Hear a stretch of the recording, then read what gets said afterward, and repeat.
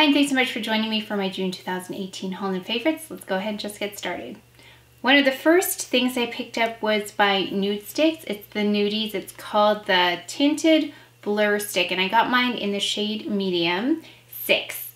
I've got a swatch here. It's a little bit on the warm side for me, but that's okay because it does some color correcting and then it just provides a really sheer wash of color. It says it's a tinted sheer coverage, lightweight, all over face stick that blurs texture to have a naturally smooth hashtag no filter skin. I tried it a couple times. I do have it on right now. It is very sheer. It does have a really nice finish. One of the things that I noticed in summer is that I get a little bit more oily, so I want something that's not going to have as much of a dewy finish as I typically like, and this doesn't have that dewy finish. It is very skin-like, so I'm continuing to try it out just to see how much I can build it up. Of course, I do have to go in with concealer quite a bit in the center. As for the rest of the finish, I really like it on the skin. I think it looks really beautiful and natural and kind of undetectable. So if you have really beautiful skin to begin with and you just want to even it out, this is a really great product. Like I said, if you have some other issues that you're going to have to address with concealer, then yes, concealer is a must. And I picked up another concealer, actually. I have to go get it. And I picked up something that's a 24-hour wear camouflage concealer. So concealer is kind of the thing I've been really trying out this year.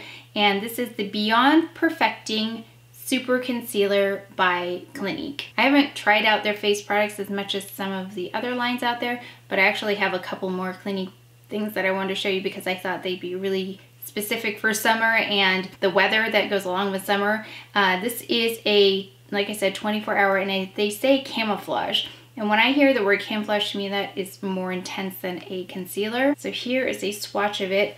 I haven't checked reviews or anything on it, but I'm kind of experimenting right now with it. It does have, again, more of an orange tinge, which is great for color correcting. I do have on right now, it's mixed in with some other products just to kind of take it down a notch. It is a little bit too dark for me, but like I said, experimenting to see if it really is 24-hour wear. I mean, 24 hours is a long time to wear your makeup. I never wear my makeup that long. Maybe 12 hours is what I would be asking for. So really interested to see the wear time on this as I continue to go through the day. I did experiment again with that a little bit at the pool yesterday. I did not powder it. And when I got out of the pool, I didn't put my head in the water though, but it was definitely hot. And it did stay intact. It didn't break up at all. So I will continue to experiment with this. Again, let me know if you want to see that in action. Happy to do that. Speaking of Clinique, I did pick up this Clinique Fit Workout Makeup Broad Spectrum SPF 40. I was going to pick up the IT Cosmetics, the CC Cream in Rich just to adjust a couple of my other current foundations, but then I saw this and then I checked the reviews and the reviews are quite high on this, and I picked it up in medium and deep again. I think there were only 4 colors in this range, which is, well, limited to say the least. I picked up these two because I thought they would look great blended together. I'll show you each of them one by one, and it's pretty thin. I mean, it's a messy product. You have to shake it. It's definitely a messy product. I've already cleaned, like this is a cleaned version of how this container has looked the last few times I used it. So this is medium 5 and it's runny. So be careful when you use this because it will be all over the place. It seems to oxidize a little bit, so the color that you initially put on is not the color you end up with. Here it is. It does look quite light. We'll see if it changes on my hand in a little bit. And then I got deep 7. That's how messy it gets. So it is not a, it's not a very tidy product. Ay, ay, ay. It's like, yeah, it's making a mess. Here is deep. It is very caramelly, olivey. It does have a hint of green in there, so if you're olive, that'd be great for you. It's a little too olive for me, so I will mix these, but not a half and half. It'll be more like a 2/3, 1/3, or even less, maybe 3/4, 1/4 if I mix them. So we'll see how that dries in a little bit, and I'll show you if it changes, because this one definitely, that one definitely oxidized. I wore this one once and my sister said, your makeup looks too dark for you. So yeah, that's too dark for me. But it will adjust this to about the right tone. So far, I don't love it because it feels a little dry on my skin. What it will do is it kind of tightens, it feels tight on my skin, especially up here, and then you can see, you know, if you have any fine lines, I could see them more with this product. It's not dewy. It's supposed to be more matte, but it is a little bit like tight feeling on my skin. Not totally sold on this, but I'm gonna keep trying it to see if I can find the best way to use it, because I like the idea that you can wear it in the same conditions as if you were working out, which means you're perspiring and it should stay in place, and it has SPF 40.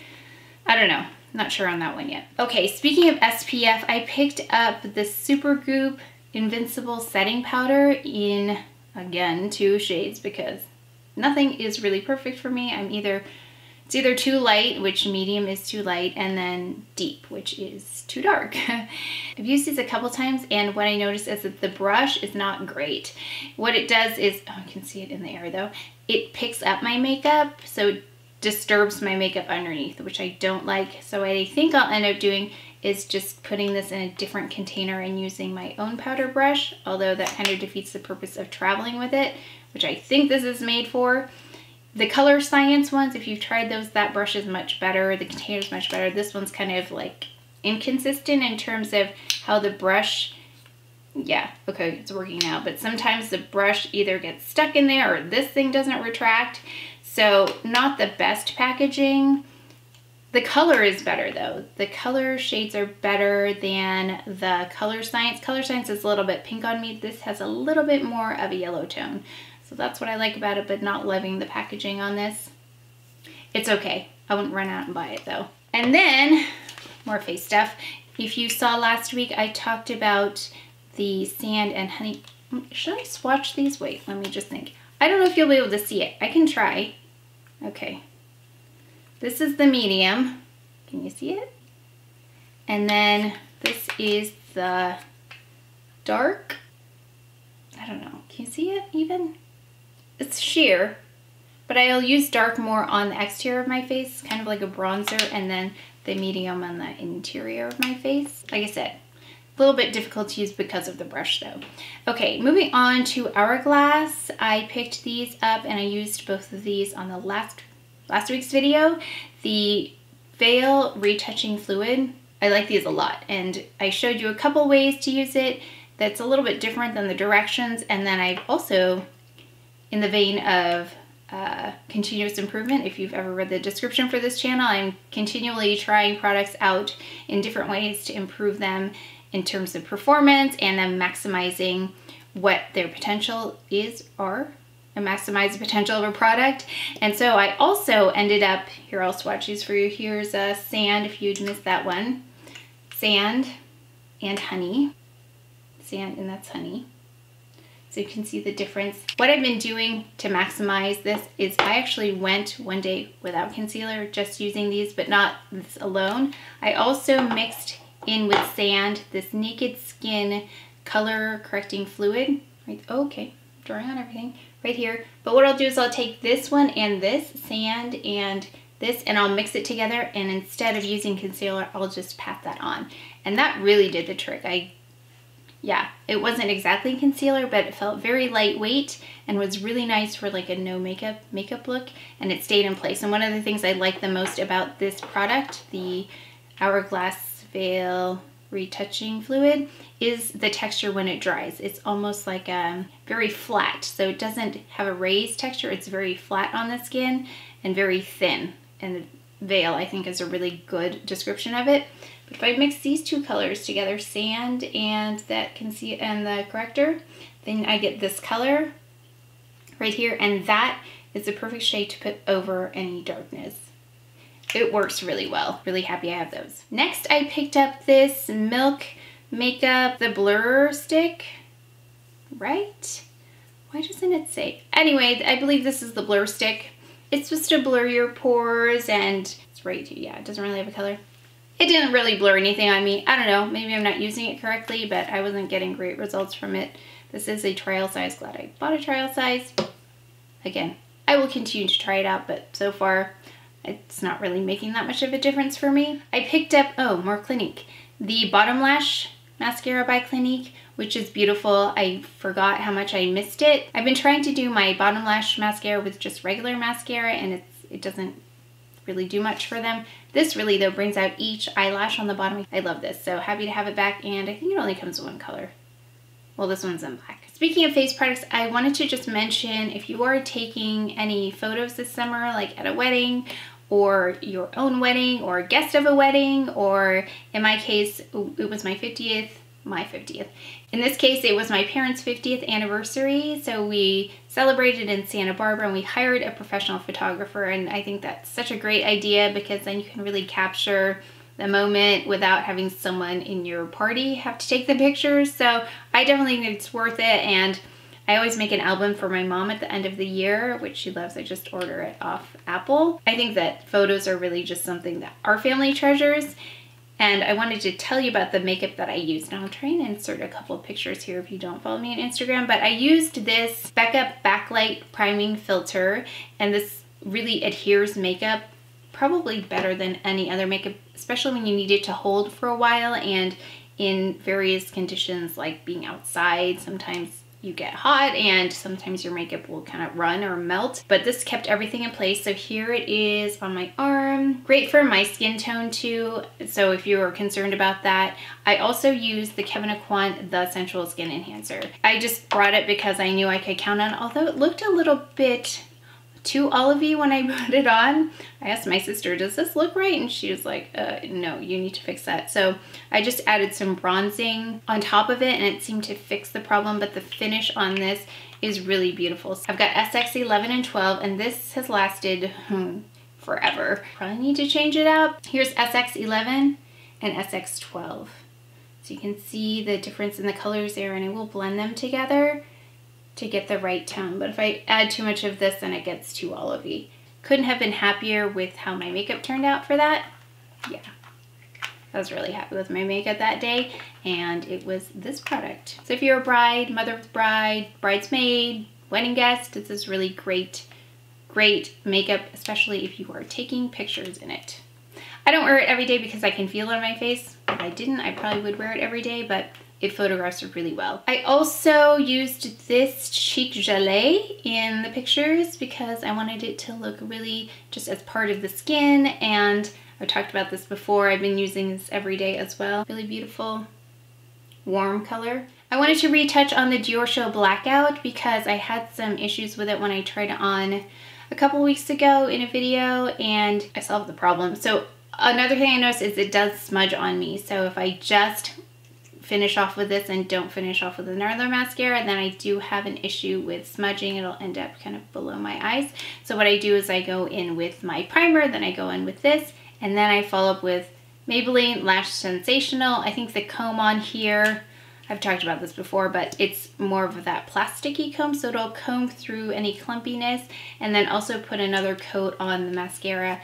So I know this doesn't transfer or smudge, so it kind of coats this one. This will build up the volume, but then this will separate a little bit and then also kind of seal it in so it doesn't smudge. So that's the way I've gotten this product to work best for me. A few more makeup items. I'm kind of all over the place today. Have been loving this Chanel eye quad. It's the number 268. I think it was like limited edition, but I believe it's available currently now as their part of their collection. So these are great. They're all matte. What I love doing the most is taking this color right here, this lightest color, and then just taking a fluffy brush like this one, it's by Luxie 205, putting it in there and then just brushing it over my eyes and then a little bit into the crease and then going with eyeliner. And that's it. I really love this whole quad, but that's what I've been using the most is this lightest color here. Let's see, can I swatch that for you somewhere? I don't have anything that's left. Let's see. Here's the color that I just talked about. Can you see it right there?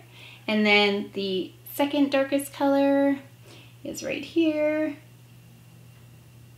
The next color, the darkest brown color, is right here. And then finally we've got this color, that reddish color. Really beautiful right there. Finally, a couple more, just a few nude lipstick suggestions, because with the summer, I don't know about you, but I'd love to use more nude type lipsticks. So we've got the Tom Ford Let's see, where can I swatch you? Right here. Tom Ford Sable Smoke, if you haven't tried it before. What I love the most about this is that it has an opacity to it that most lighter lipsticks don't have, especially if you already have pigment to your lips. Love that one. The next is by Hourglass. I've talked about this before, but it is the Girl Lip Stilo in Influencer. It's a little bit more sheer than the Tom Ford, and it has a little bit more moisture to it. And then finally, the Hourglass I've Never in the Confession. Oh gosh, there are names I can never remember, but this one is I've Never. As you can see, they're all very similar. This one's a bit more intense. It has more of a matte finish. It's not matte, but it's definitely more matte than the Girl Lip Stilo product. So love those. Moving on to skincare, I just wanted to share with you a couple of products. My sister's friend, her name's Sarita, she gifted me these, and it's from Beauty Counter. It's the Brightening and Vitamin C Facial Oil, and then also the Plumping and Jasmine Face Oil. So I have been using these daily, and I really like how they feel on my skin, and waiting to see results kind of on this one, really, for the brightening. See if I can get anything out of that. And also, she gifted me this cleansing balm, which I really like. So, and this one also, I think it's a brightening. I think I read something about this being a brightening thing as well. Giving these a try. I've never tried Beauty Counter, so I'm curious to see how they perform, and then if there's anything else I would like to try, I'll give their website a little bit of a closer look. Let me know if you have tried this before, any Beauty Counter items, because it's definitely new to me. But thank you so much. I'm happy to give it a try and see about the results. Yeah, one reason I don't like to film with my hair down is because I get these stray hairs that'll be in the middle of my face, and I will have no idea until I edit, which is too late. If you've followed me for a while, you know I don't love samples because I think they just clutter things up, so I don't really like samples. I'll actually not select samples from Sephora sometimes because I just don't want to deal with the packaging and the waste and the fact that they just get lost and take up space. But I did find a little Clinique cleanser sample that I took with me on vacation, and I really liked it. So it's the Clinique Liquid Facial Soap in Mild.